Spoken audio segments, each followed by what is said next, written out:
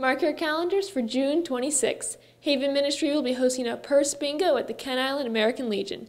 We're going to talk to Krista, the Executive Director of Haven Ministries, to get the details. Haven Ministries is a nonprofit organization in Queen Anne's County.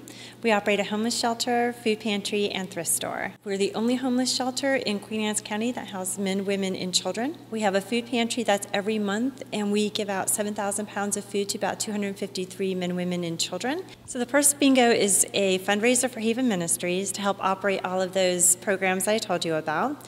And people come in and they buy bingo tickets, and there's a bunch of games, about 20 games and a bunch of special games.